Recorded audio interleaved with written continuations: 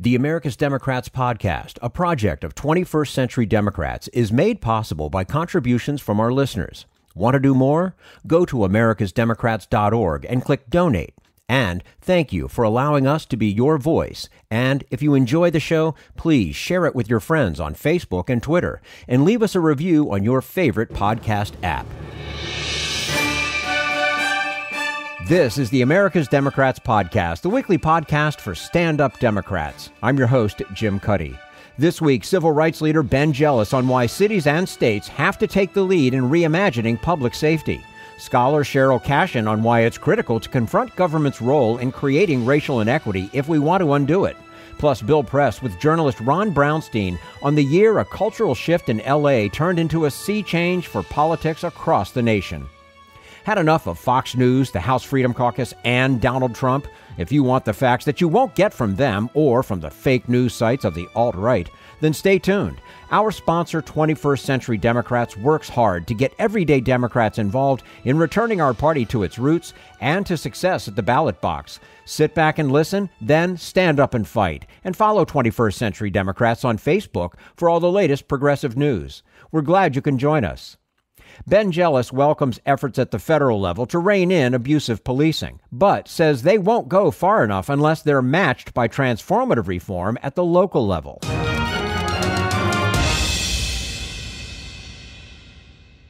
And we say hello to Ben Jealous, president of People for the American Way and former president of the NAACP. Ben Jealous, thank you so much for joining us today on the America's Democrats podcast. Thank you. It's good to be here. And our pleasure to have you with us.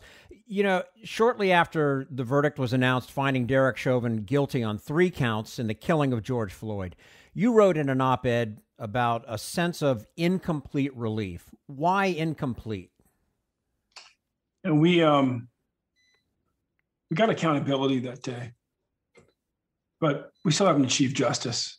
We've got to make sure that George Floyd's daughter can grow up assured that she's safer than her father was. We've seen from the police killings, one after the other, innocent civilians being killed by the police, unarmed civilians being killed by the police again and again, even on the day that the verdict came down. We have a long way to go in this country. Mm-hmm.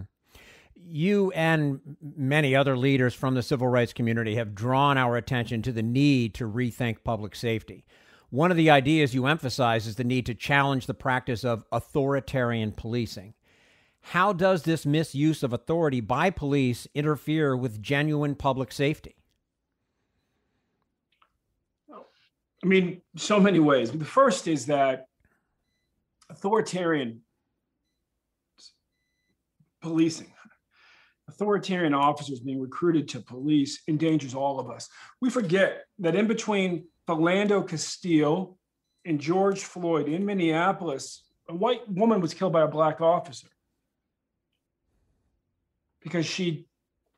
Why was she killed? Because she was not responsive to his questions and she moved sporadically. Why was she not responsive and moved sporadically?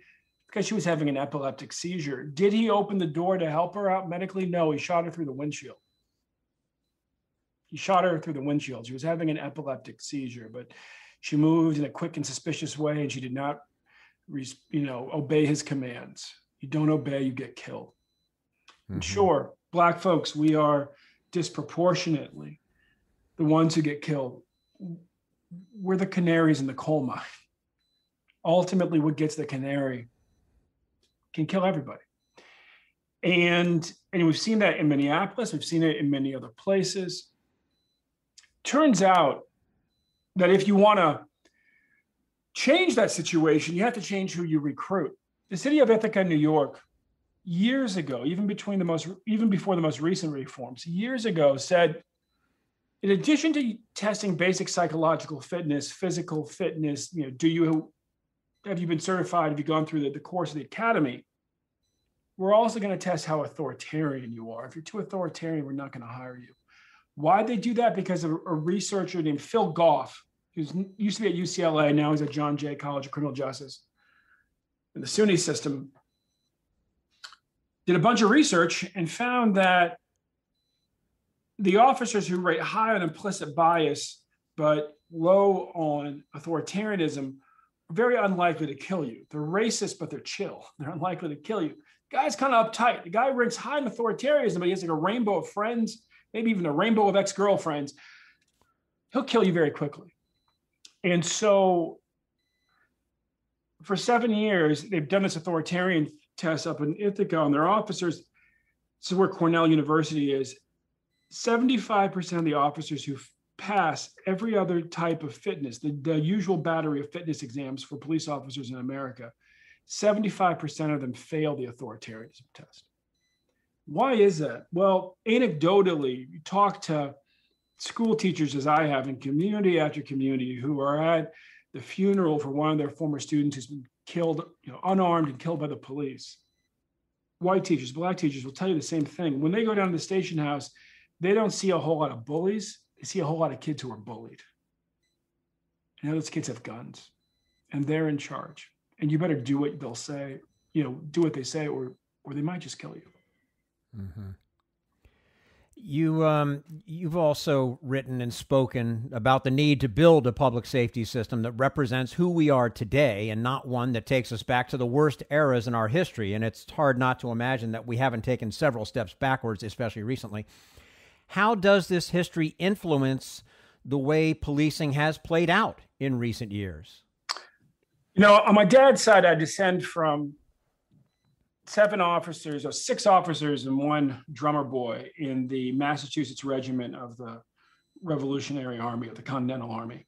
My mom's side, I descend from Thomas Jefferson's grandmother. When you look at policing, our policing descends either from the old redcoats, from the British colonial forces, or some areas, Vermont, New Orleans, maybe the French colonial forces, or from slave patrols, like those that would capture my ancestors trying to escape from Jefferson's grandmother's plantation, because her grandchildren were also her slaves. And the culture gets handed down no matter what the course is at the academy. The culture eats policy for lunch every day. You ever seen Denzel Washington's movie Training Day? You have an insight into certainly how the worst officers are trained, but what's common is, for example, on when to use force, when to escalate it, how to de-escalate it so you don't have the situation, de-escalate the situation so you don't have to use force. When is that training done in England, where 90% of officers don't carry a gun? It's done every 6 months. It's done at the station house, or they're brought to a training center. And in America, when is it done? It's done on one day. Now, every single jurisdiction in America is allowed to have their own use of force training standards and their own use of force standards. In England, it's one for the entire country, as it is in every other Western democracy. But America, it's super federalized, balkanized, and idiosyncratic. And the most common standard for American police departments is you are trained one day at the academy, 8 hours, 9 to 5. That's it. Never updated, never refreshed. That's how you end up with an officer who can mistake their gun for a taser, because they're not put through that stress testing, that training again and again and again and again. In England, where they don't carry guns, they do it every 6 months. Here in America, one day at the academy. And then, as the Denzel Washington movie reminds us, it's training day. And so you're actually not trained at the academy. You're trained by fellow officers who hand down tradition. And the tradition when it comes to policing Black communities is one of completely unnecessary violence that tears the fabric of trust between the community and the police, makes us all more endangered in the process. It also creates this memory muscle in officers that, I don't know how you feel, Jim, but as a Black guy with a white dad and white uncles and white cousins, like when I hear them say, well, in Minnesota, if Black men are 4 times more likely to be killed by the police than white men, it does occur to me that they're killing a hell of a lot of white men. Yeah, right. There's a lot more white guys than Black guys in Minnesota. Right. So discrepancy does not mean that white men are safe. Yeah, I hadn't thought about that, but yeah, when you look at the numbers, that would certainly suggest that. We're speaking to Ben Jealous, president of People for the American Way and former president of the NAACP. And I'm thinking about what you just talked about with the training and what goes on in England, for instance, and in other European countries. You're not going to mistake a cell phone for a gun. You're not going to mistake an epileptic fit for something else. And it's just amazing to me that it's one and done as far as that type of training goes. And that's seriously something wrong with the system. You've also pointed out that meaningful reform of policing in America won't just come from federal action, such as the George Floyd and Policing Act. What are both the possibilities and limits of this bill? Possibilities for this bill is that it does improve how officers are trained. It does improve overall policy governing policing in America. The limits are it doesn't go far enough. It doesn't transform us to a system where you have one standard for use of force. You have one standard for use of force training. Ultimately, policing in America will have to be reformed from the bottom up.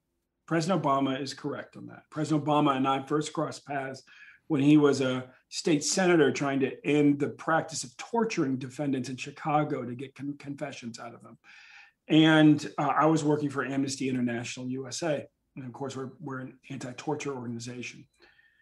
And what he understood then, and we understood, is that to end torture in American policing, you actually have to end it department by department by department. And so it is with abusive policing of all sorts. Again, every department in America is allowed to have their own use of force standard, their own use of force training standard. And so what's the good news in that? Well, the good news in that is twofold. One, it means that you, whoever you are, wherever you are, can do a lot to make your community safer, because if you can just get consensus, as they did in Ithaca, New York recently, amongst your city council to transform policing, say to a civilian-led public safety department, where they employ both social workers to deal, say, with homeless and other groups that really need frontline social workers, and then police officers to deal with the most serious safety issues. You can transform your entire world. You don't have to wait for Congress, to wait for the federal government. Mitch McConnell doesn't get a vote on your local police department. So that's good news.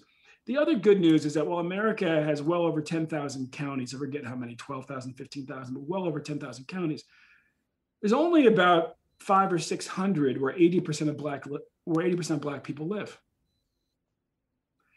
And so we change policing. If the movement's about Black Lives Matter, if you will, if changing the policing of Black folks will ultimately make us all safer, then we only have to change about 5% of the counties or less in the country. And we will have protected more than 80% of the Black lives. We would have, frankly, protected more than 60% of American lives in general. Americans are increasingly concentrated into cities and near suburbs. So the good news is that, you can do a lot in your local community. And the other good news is that it can add up very quickly for the nation as a whole. Well, and you pointed out, Ben, in that op-ed in The Hill, that change at the local level is a huge job. Over 12,000 police departments in the U.S. How do we begin? Where do we start? You start in your local community. Again, whoever you are, wherever you are, you have a lot of power. Ithaca, New York, third day of the Derek Chauvin trial, voted to replace their police department with a civilian-led public safety department, gave that department the power to replace through attrition, not firing anybody, but as a college town, this is where Cornell University is. They do a lot of training of officers. Officers pass through there in their career on the way to Rochester or New York City, for example.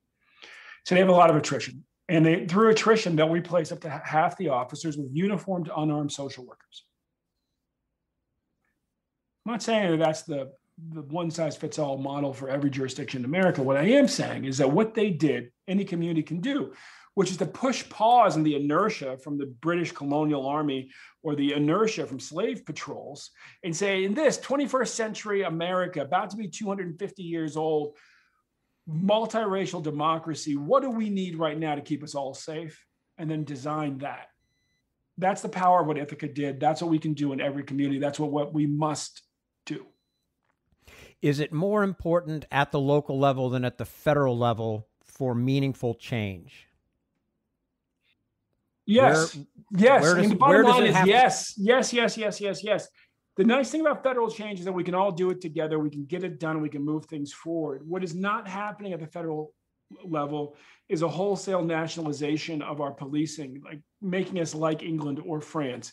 If if that was on the table, wow, that could transform things. We would have one set of rules. We could, govern them as a nation. That's likely where we need to get to. But assuming that that's not happening and that the federal government is essentially just sort of changing the contours, nibbling around the edges, look, the wholesale change that America needs is going to come from local changes to local departments, because every department is ultimately local.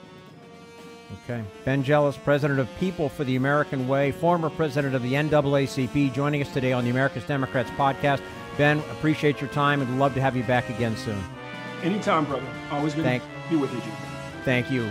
And this is the America's Democrats podcast, the weekly podcast for stand-up Democrats.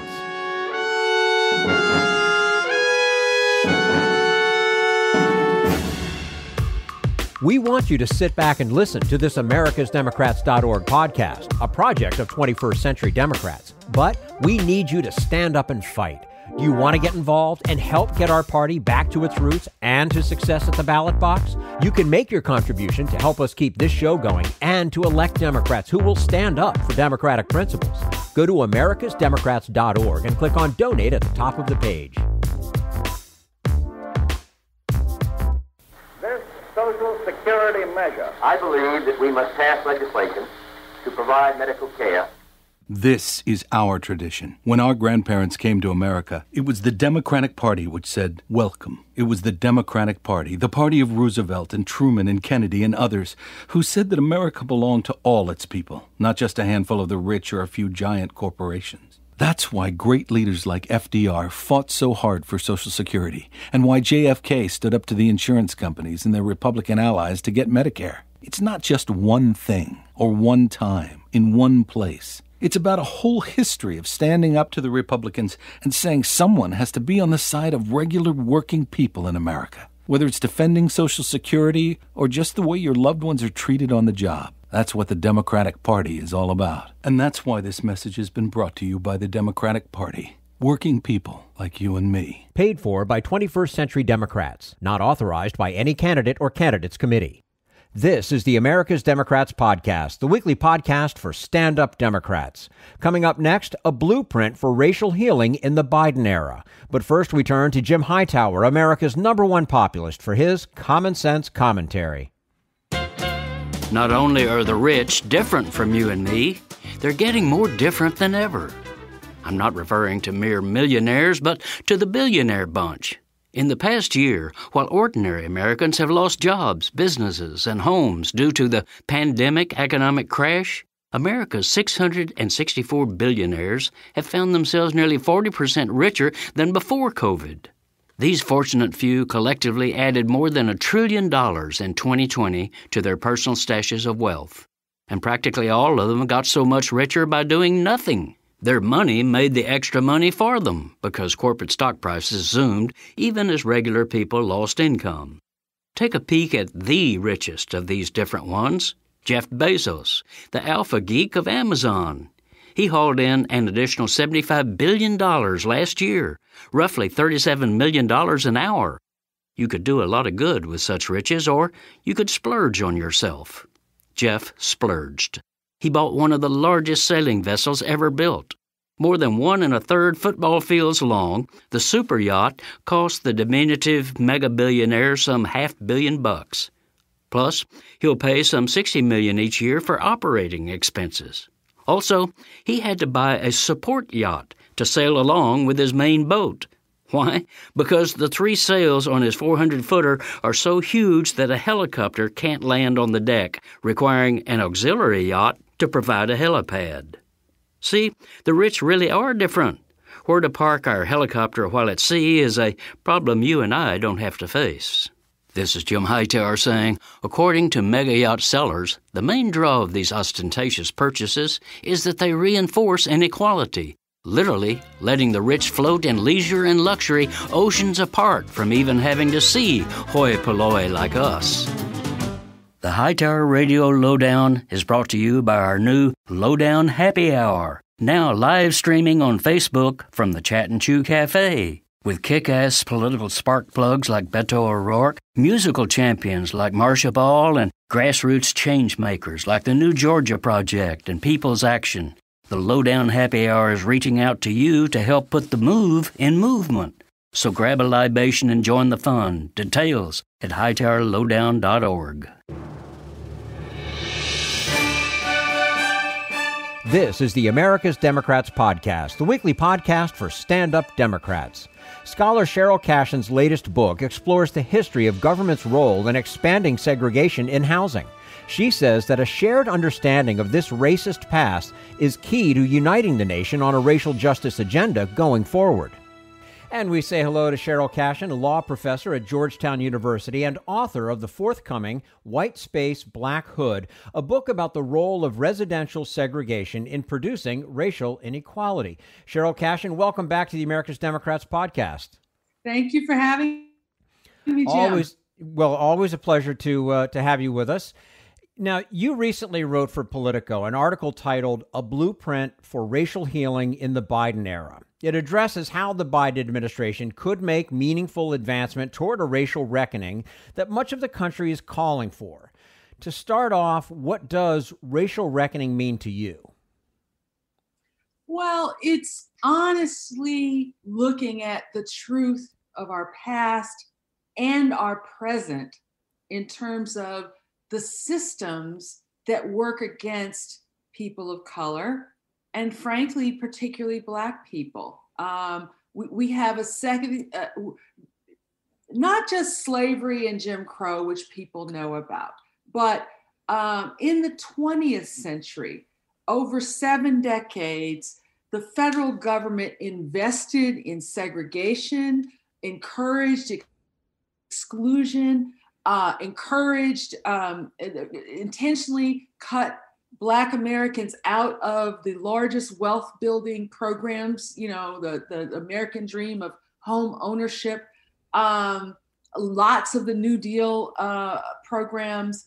And, a lot of people are becoming aware of that legacy, but just reckoning honestly with the truth of it. For 7 decades, this government, the federal government, had intentionally pro-white and anti-Black policies. And reckoning with that is recognizing the truth of it and the truth that today we still have systems that intentionally encourage segregation, that overinvest, particularly in affluent white space, that disinvest in communities of color, particularly Black neighborhoods.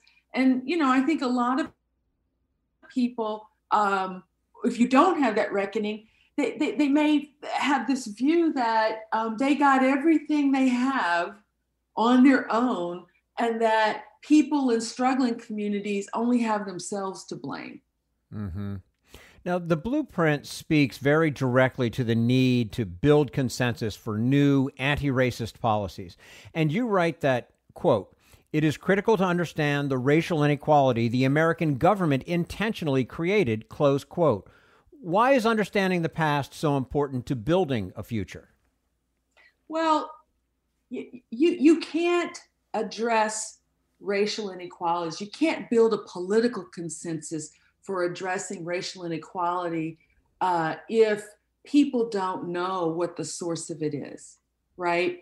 One thing we're learning, I see this in local movements. When people are given the information about the fact that the federal, state, and local government intentionally orchestrated affluent white havens and created elsewhere, the iconic Black ghetto, that they, encouraged and demanded that people use racially restrictive covenants, that they intentionally segregated public housing, that they intentionally built interstate highways to create a wall between the Black and white side of town, that they intentionally redlined Black neighborhoods and disinvested in them. that actually builds a coalition on the ground. Like, oh, I didn't realize this.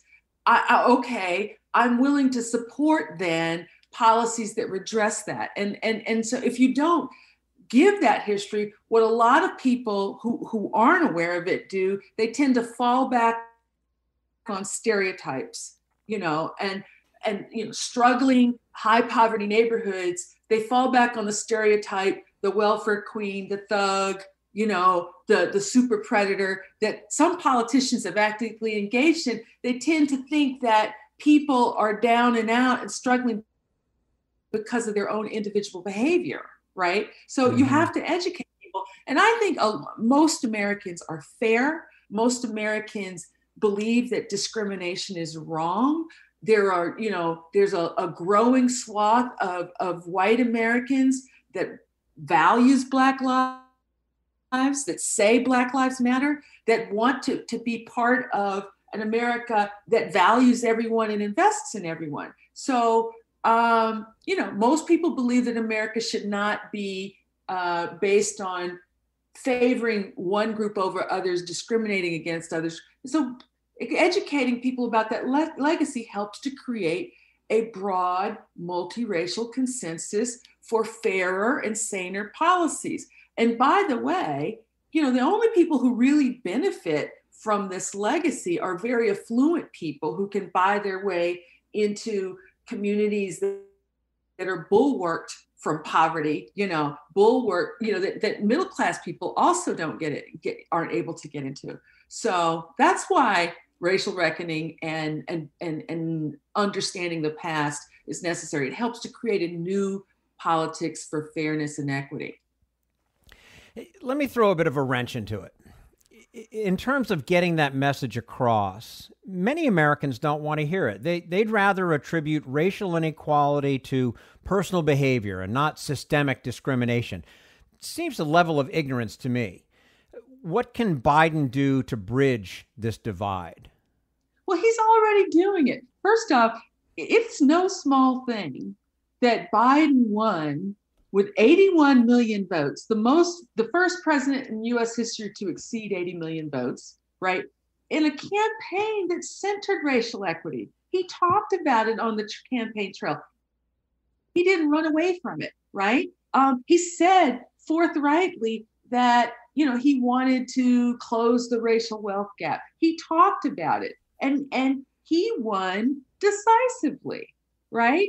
In his inaugural address, he spoke forthrightly about white supremacy, the first president in inaugural address in the history of this country to do so. And he's got stratospheric approval ratings, particularly among Democrats. He has not been penalized. In fact, I think a lot of people are drawn to him because he's honest and he just tells the truth and he does it forthrightly. He's uniting people with a message of fairness that's authentic. And he's not just talking about racial equity, but he's talking about fairness for working people. Who knew that Joe Biden, the moderate, that we've known for many years, I didn't see this coming. But yes, there are Americans who don't want to hear it.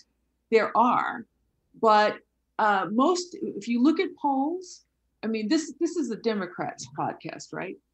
Yes, your audience is Democrats, right? Correct. And independents maybe, but in opinion polls, Democrats overwhelmingly acknowledge that racial minorities, particularly Black people, face systemic disadvantages, right? Republicans acknowledge that there's inequality, but what they tend to do is blame individuals' personal failings for racial inequality. So your audience that's listening to this is open to this very message. I love Democrats. I've never voted for anybody but a Democrat. Well, this is a good show for you to be on as well. Well, and you also point out it's not just white Americans that must be won over to a racial justice agenda. It's black Americans, too. You argue that their votes and enthusiasm must be earned, especially the votes of young black Americans. How does the Biden administration best make this case? You know, a lot of people said Biden's too old. Biden can't connect with younger folks. Here's a test. Well, you know, I have not, in all honesty, looked carefully at the numbers, but we won, I said 81 million votes. And, you know, if you look at the Senate runoff elections in Georgia, right, they did reach younger black voters. They did raise the turnout over what the general had been, right?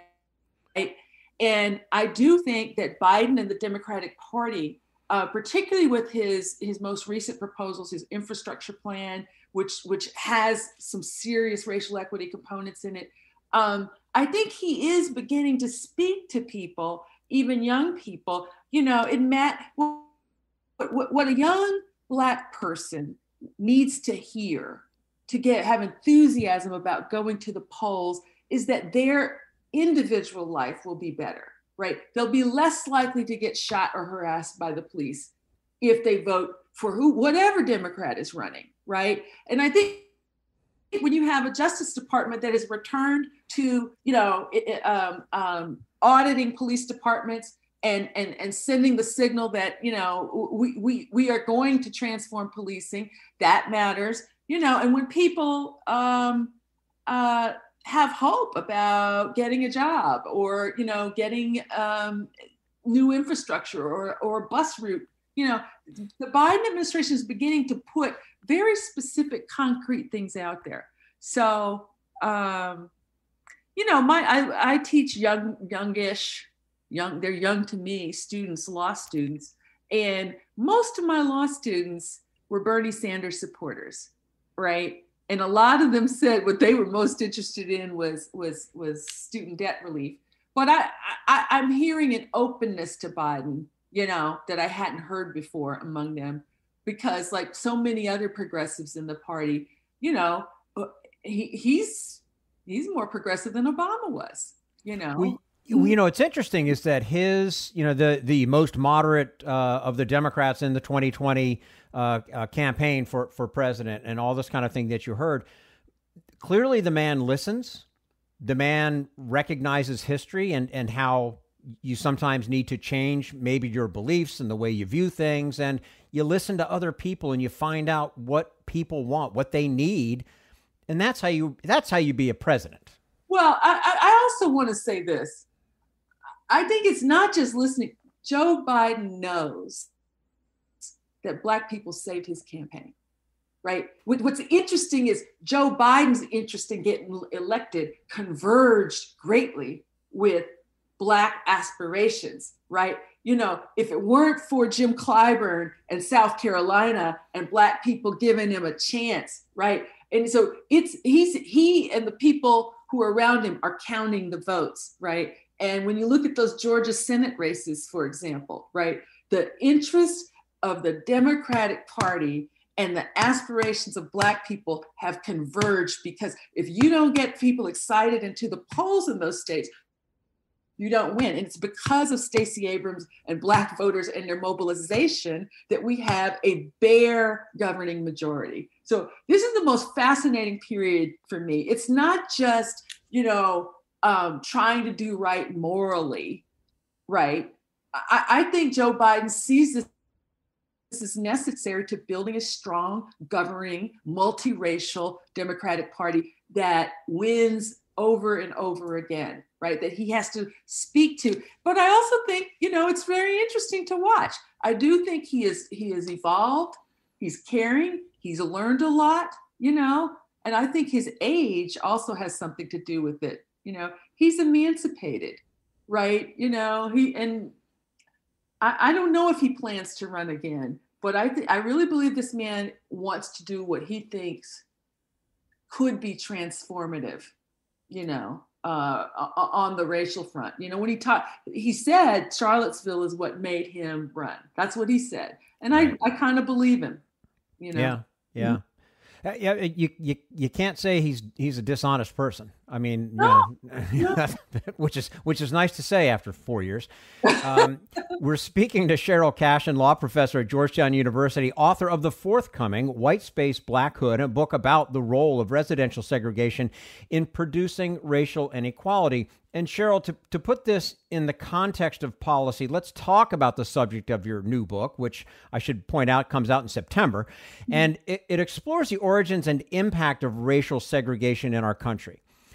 Going back to where we started, what do Americans need to understand about the government's role in segregation if they're to be won over to the idea that government should fix it? Okay, so at the dawn of the 20th century, in major cities, you could find Black people living in close proximity to white people, poor people living in close proximity to rich people. The natural state of things was mixing class and race. Everybody was close to each other, right? And what happened was when about 6.5 million people, Black people, left the South to escape virulent Jim Crow over the decades and went north and west. The main response to them to Black people in large numbers was to segregate them. And the federal government was the main actor. Beginning in the 30s, when they created for the first time the 30-year mortgage, it didn't exist before, right? And they said, okay, banks, we will insure 30-year mortgages, but only if you include racially restrictive covenants and only if you do it if you lend in white spaces. They explicitly marked Black neighborhoods, which weren't extremely segregated, but they marked them as hazardous and said we won't subsidize them, right? And they encouraged racially restrictive covenants. Then the U.S. Supreme Court sanctioned what's called exclusionary zoning that says in this neighborhood we'll only have single family housing, no multifamily, no apartments, and then the government piled on. The federal government created the public housing program and intentionally, they acquiesced in local government saying, okay, we'll take your money to build public housing and we're going to have white public housing here and Black public housing there, right? But what happens when you build a high-rise public housing project and 100% of the people there are Black and poor? Overnight, you create a ghetto, right? So the iconic high poverty Black ghetto did not exist. It is a government creation, right? I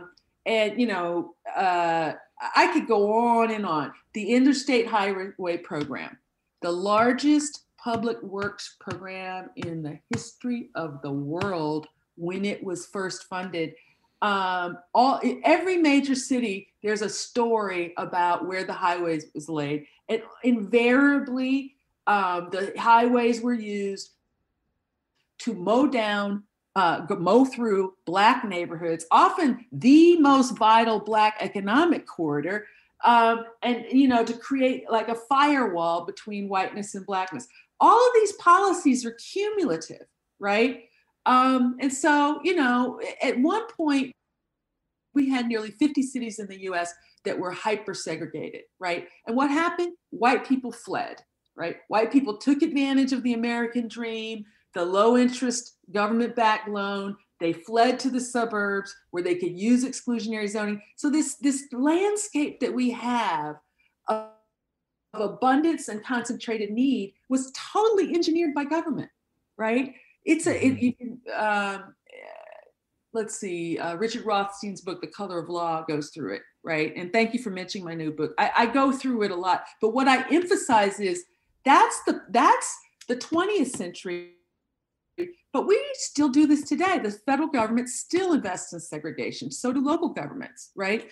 And we way, way overinvest in infrastructure, in private amenities, in schooling, in affluent white neighborhoods, and we disinvest elsewhere, right? Segregation creates a politics where communities of abundance and communities of need are in direct horizontal competition for limited resources. And affluent white spaces, they get more than their fair share, often subsidized by everyone else, of roads, bridges, large infrastructure projects, and what's invisible to people is the only people who benefit are the people who can afford the gold standard neighborhoods. Everybody in this country, particularly the working and middle class, suffers in a system that's premised on segregation and containment of Black people. So I shine a light on all this, and maybe you'll have me back in September when it comes out. I mean, what's fascinating is we talked earlier about most Americans aren't necessarily racist and that kind of thing, but they're ignorant to a lot of this history. They don't understand a lot of the stuff that you're talking about, and they've never been taught that. They've never been taught about how the highway system was actually a systemic way of creating a separation between Black and white. So they don't know it.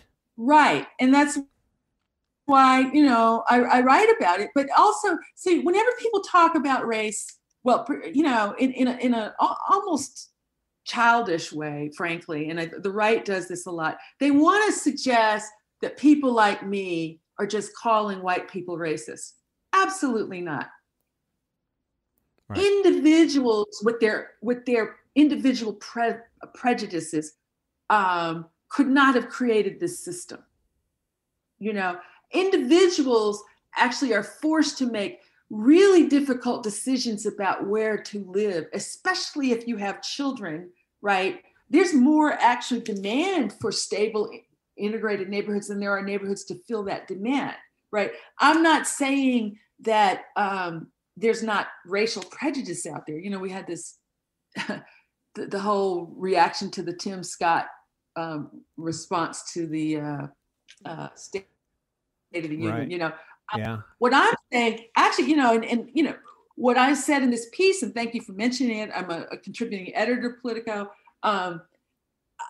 What's giving me optimism about the Democratic Party is we have a coalition of whites that are willing to see and name racism, willing to fight it in themselves, willing to fight it systemically, or at least open to being, but want to be part of a multiracial coalition for fair and equitable policies, right?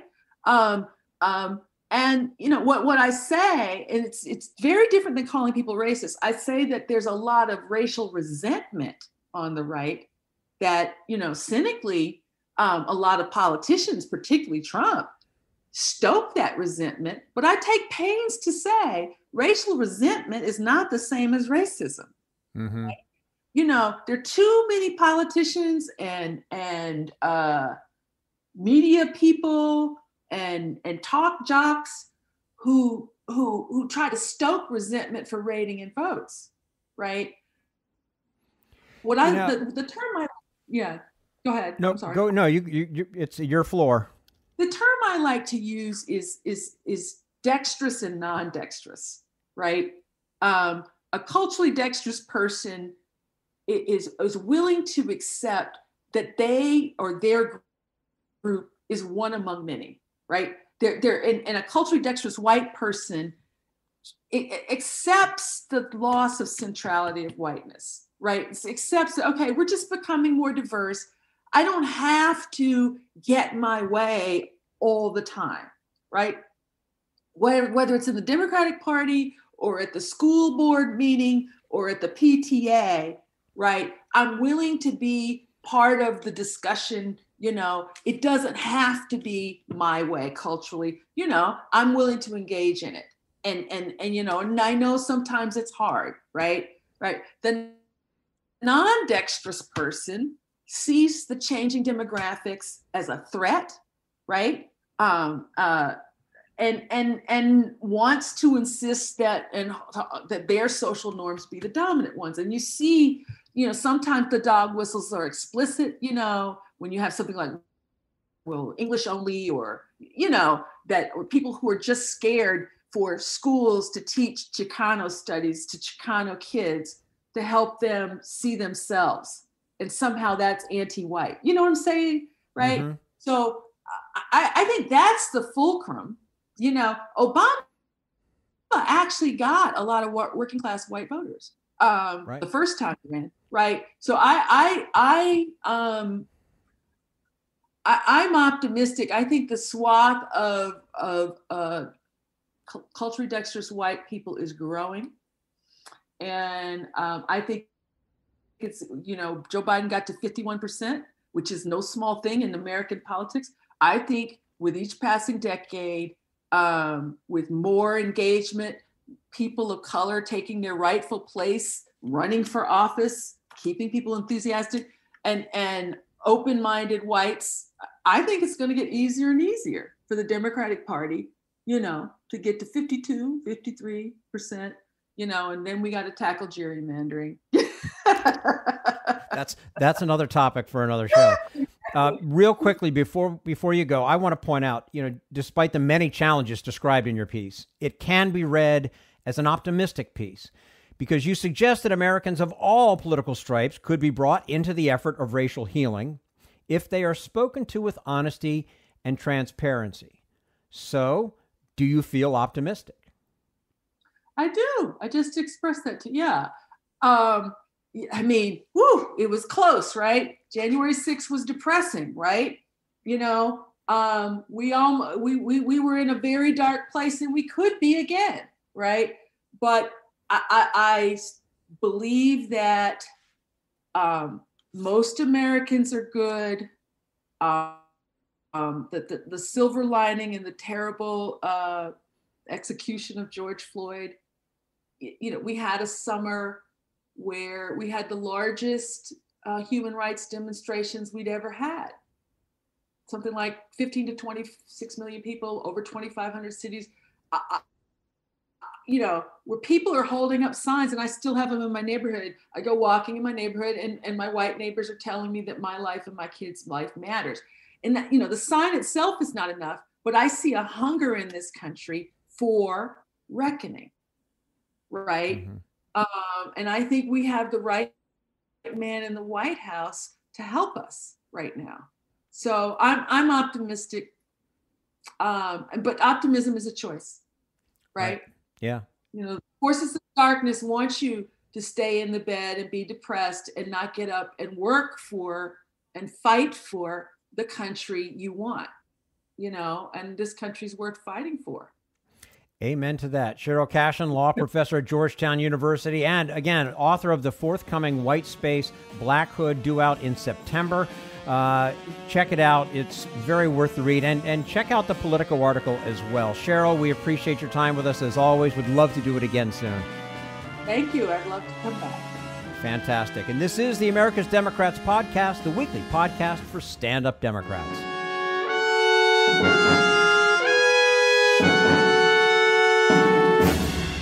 We want you to sit back and listen, but we need you to stand up and fight. Help get our party back to its roots and to success at the ballot box. Make your contribution to keep the americasdemocrats.org podcast, a project of 21st Century Democrats, on the air, and help elect stand-up Democrats. Go to americasdemocrats.org and click on Donate at the top of the page.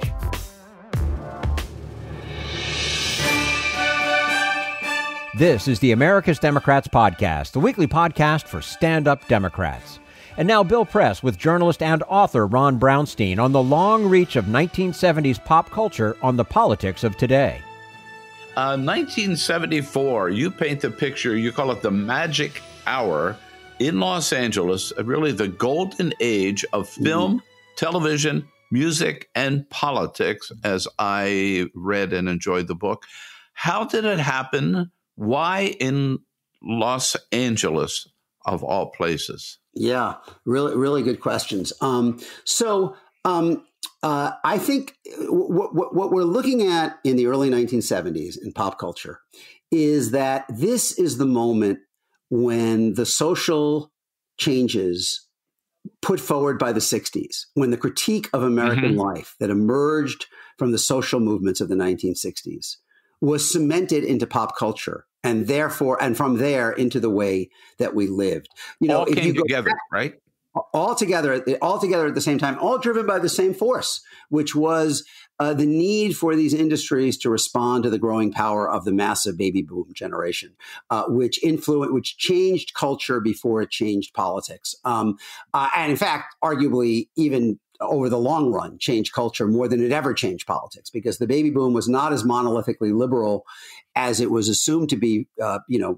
It's a little known fact that 1972 was the first year of exit polls, and Richard Nixon actually won most white people under 30 in 1972. But the liberal side of the baby boom that fueled all of the big social movements of the 1960s put a lot of new ideas into the bloodstream. I mean, greater suspicion of authority in business and government, more autonomy for women, changing relations between men and women, new attitudes about family and marriage and sex, more kind of assertive pursuit of rights and inclusion from African Americans and gays and other groups, Hispanics, other groups that had been marginalized.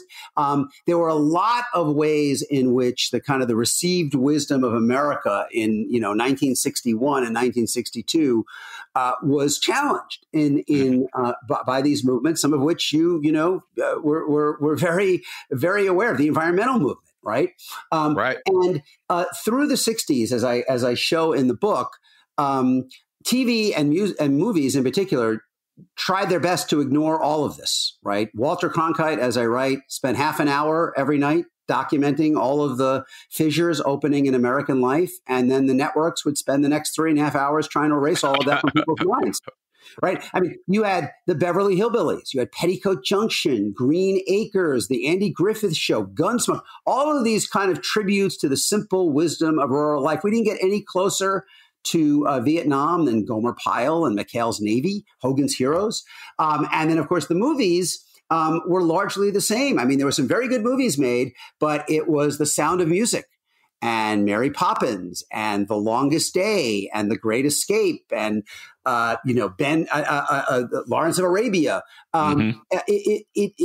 Zhivago. I mean, they did not grapple with what was happening around them. Now, music was forced to respond sooner because a bigger share of their audience was composed of the young people who were in the middle of all of these changes. But the story I tell is how in Hollywood, starting in 67 with Bonnie and Clyde and The Graduate, really accelerating after Easy Rider in 69, and I argue culminating in 1974. And the same thing in television, really beginning in fall of 1970 when Mary Tyler Moore goes on the air, but the absolute turning point being in January 1971 when CBS puts on All in the Family, something unlike anything that had ever appeared on television before. What you saw is that both movies and TV joining music in kind of embracing this new set of values and experiences and being the bridge between ideas that had been insurrectionary when first advanced in the 60s and a mass American audience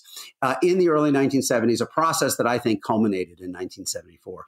Well, I have to tell you, having lived in L.A. and having lived through this, I got to L.A. just a couple of years after this, and hanging out at the Troubadour and hanging out at Dan Tana's and knowing most of these people, I did not realize what a huge, significant period we were living through. Let's start. You mentioned television, but as you say, you mentioned Archie Bunker, Mary Tyler Moore, Carol Burnett, go down the list.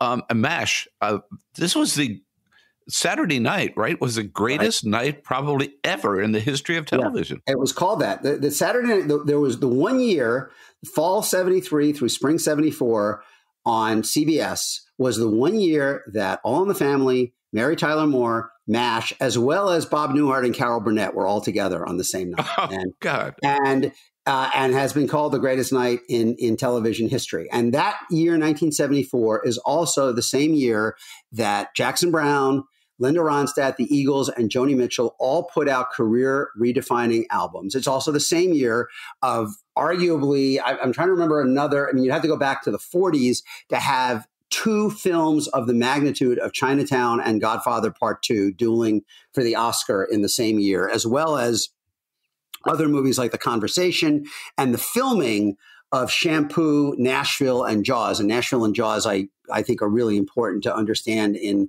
kind of bookends. I'll come back to that. But, what's interesting, Bill, is like in talking to people, I interviewed over 100 people. Many of the folks who created all of this art, whether it's Warren Beatty and Norman Lear and Jane Fonda and Linda Ronstadt and Jackson Brown and Graham Nash and everything. A lot of people talked to me.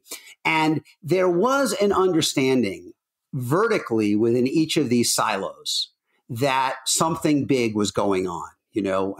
Rob Reiner talked about watching MASH and Mary Tyler Moore and being really proud to be part. And James L. Brooks, who was the creator of Mary Tyler Moore, talked about watching All in the Family. And Irving Azoff, who was the manager of the Eagles, talked to me about, just as he said, there was something magical, from Hollywood to Malibu.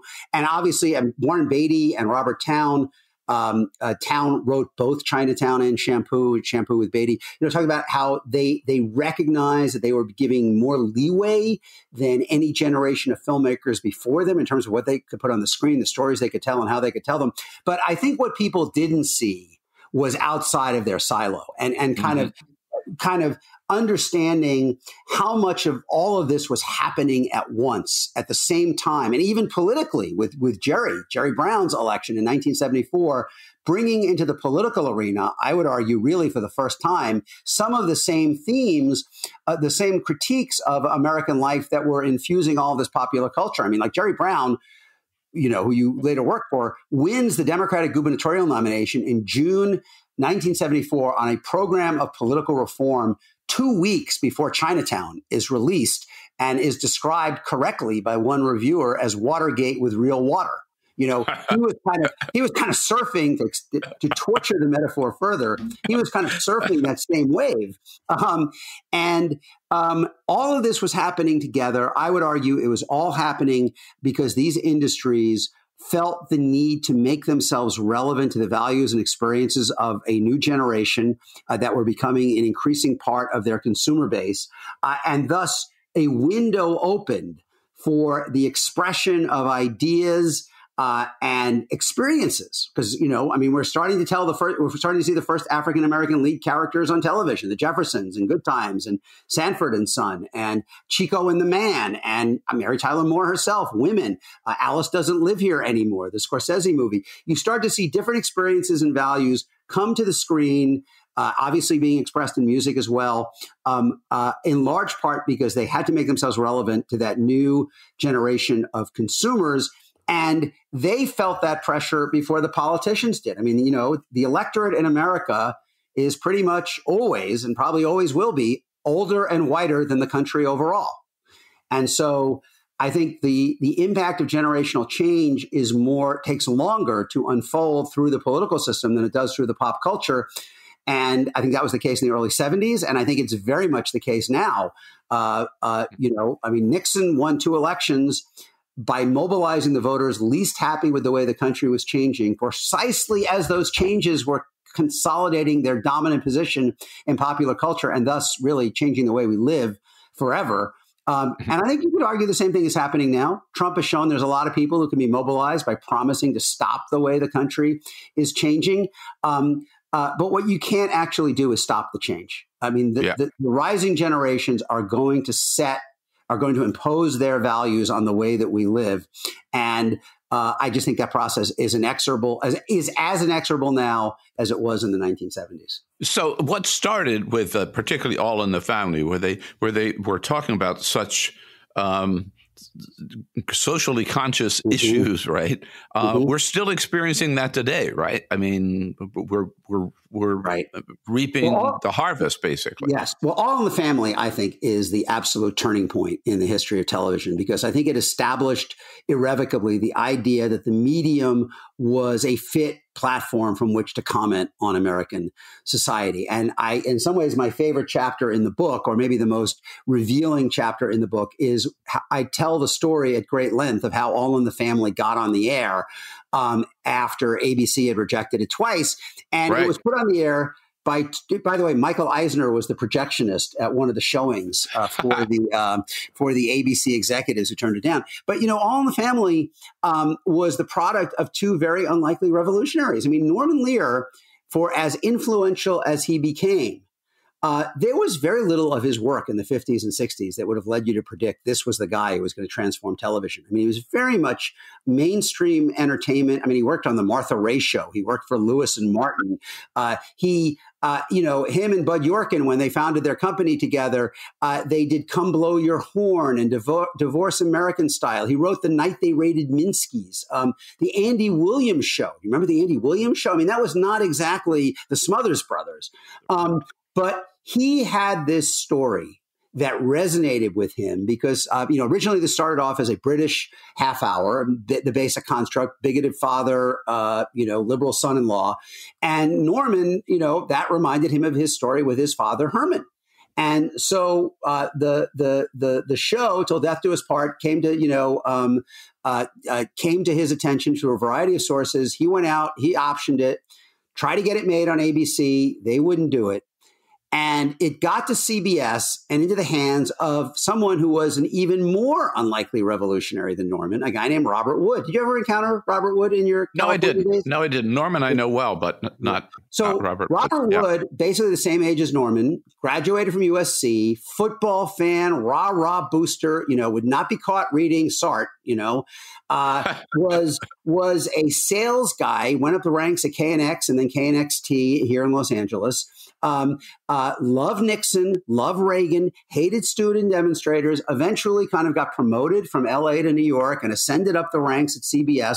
One of the first things he did after he became CBS president in 1969 was to cancel the Smothers Brothers, who were really the CBS's first attempt to plant a flag in the changing America. But because of his urban background, Wood was convinced, mostly by the business staff, that CBS had to get younger and less rural, right? I mean, right.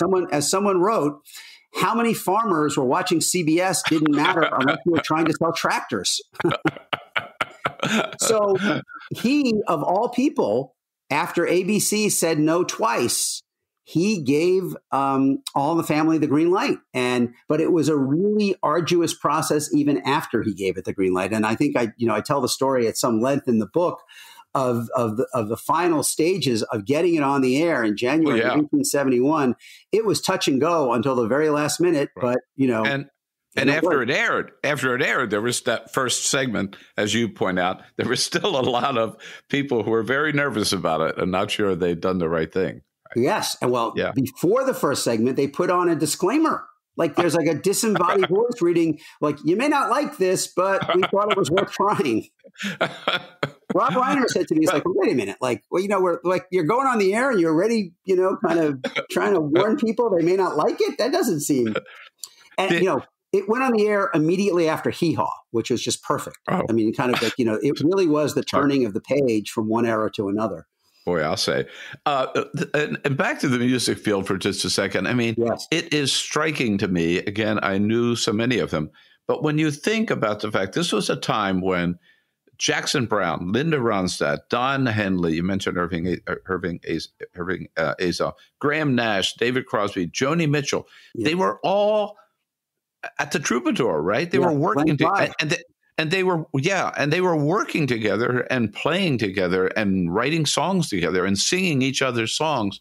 What an incredible, timing and collection of talent. Yeah. I think that if you add up everything, if you add up James L. Brooks, Larry Gelbart, and Norman Lear on the one hand, and Warren Beatty and Francis Ford Coppola and Jack Nicholson and Robert Towne and Arthur Penn, plus the four that the 5 or 6 you just mentioned, Joni Mitchell, Jackson Browne, Linda Ronstadt, Glenn Frey, Don Henley, Nash and Crosby. You add all of that up, all of them in the same place at the same time, all producing on all cylinders. That's what initially drew me to the book, by the way. It was just the incredible confluence of talent. I think that's comparable to anything that you would talk about as a 20th century kind of cultural lodestar, whether it's Paris and the literary world, the modern art world in New York in the 50s. And I know it's unusual, people aren't used to hearing that about LA, but I think LA in the early 70s can go toe-to-toe with any other city at any point in the 20th century for a collection of cultural talent. But what was really striking about the music side was what you alluded to. You know, I call it the Republic of Rock and Roll. It was a period in which there was incredible collaboration and support. Yeah, there was jealousy, and, you know, people would kind of get, you know, their nose bent out of shape when one succeeded before the other. By and large, as Danny Korchmar, the guitarist who was also there at the time, said to me, you know, it wasn't like we thought there was only so much success to go around. We thought we were all going to succeed and everybody else was going to come with us. And so Jackson Browne lets Linda Ronstadt record Rock Me on the Water before he does.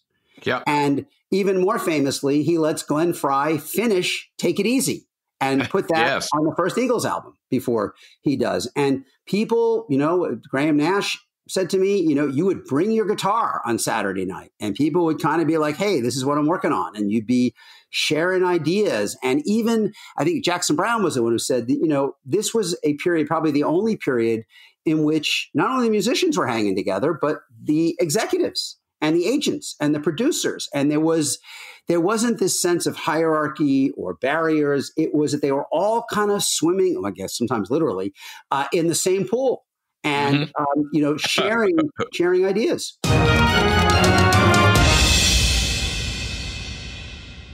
Bill Press with journalist and author Ron Brownstein. If you'd like to hear the entire episode, visit BillPressPods.com. And that's all for the America's Democrats podcast. Thank you to all who made today's show possible. Ben Jealous, Sheryll Cashin, and the entire Bill Press team. And thank you for listening. If you liked what you heard, please get involved in our efforts to keep this show going and to elect Democrats who are bringing the party back to its roots. Go to americasdemocrats.org and click on Donate at the top of the page. And be sure to find 21st Century Democrats on Facebook and Twitter and leave us a review on your favorite podcast app. For the America's Democrats podcast, I'm your host, Jim Cuddy. We want you to sit back and listen, but we need you to stand up and fight. Join us. Support the americasdemocrats.org podcast, a project of 21st Century Democrats, and help elect Democrats who will stand up for democratic principles with your contribution today. Go to americasdemocrats.org and click on Donate at the top of the page.